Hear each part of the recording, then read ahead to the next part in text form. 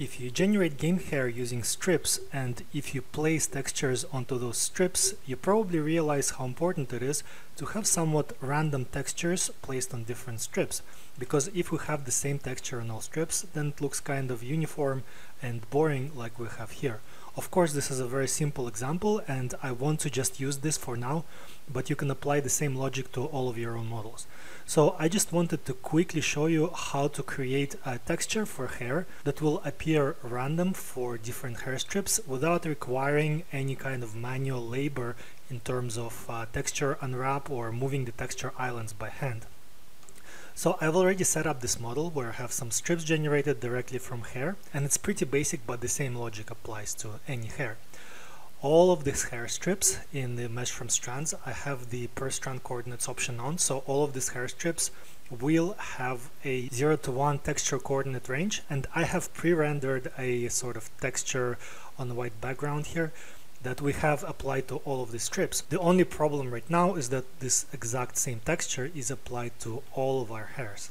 So first thing I'm going to do is I'm going to click somewhere before mesh from strands, but after the hair is generated, and I'm going to add a generate strand data operator. Using this operator, I'm going to create a number of random strand groups and place those onto the resulting strands. So I'm going to change the target data from new channel to strand groups because this is what we're going to be outputting. And in the target value range, I'm going to change the maximum target value from 1 to something like 4. So in this case, we will be outputting groups from 0 to 4. So there will be 5 groups in total, meaning that we will have 5 texture islands in our texture. You can change this value to a larger value. It just means that you will have more texture islands and more textures to produce. But for this tutorial, I'll just use 4. So one last option I forgot to do is to change this generation method from constant to random, so that the strand groups will be assigned to the output hairs randomly. Next, I'm going to go to mesh from strands, and I'm going to use this strand groups island option on, and I'm going to also use this texture create texture atlas option. When I click this, you can see that the hair results changed, and let's open up our texture viewer to see exactly why. I'm going to go to UV and I'm going to open my UV editor, and then I'm going to select my hair shape to see what our textures look like. So inside the UV editor we see this kind of a mess, but if we go to UV shells and select them individually, you can see that there is 1, 2, 3, 4, 5 different islands. They're just stacked on top of each other. Each of these islands contains UV coordinate for a set of strands which belongs to the strand group that is associated with it. And these strand groups were randomly assigned before using the generate strand data operator.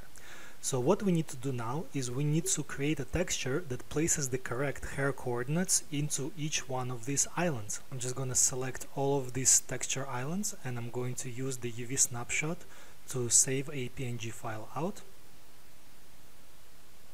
which I will then open in my favorite image editor. And we have our snapshots here.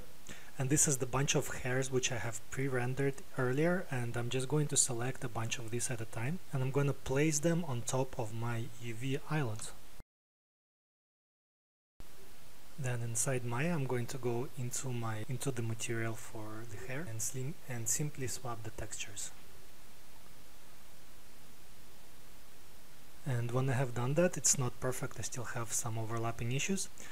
But the hairs will get different texture coordinates inherited from the islands on which they are located. This workflow is likely to be useful when you have a lot of hairs, and all of these hairs need to have some texture variation on them, and you want to avoid a lot of manual labor. I hope you find it useful in your work.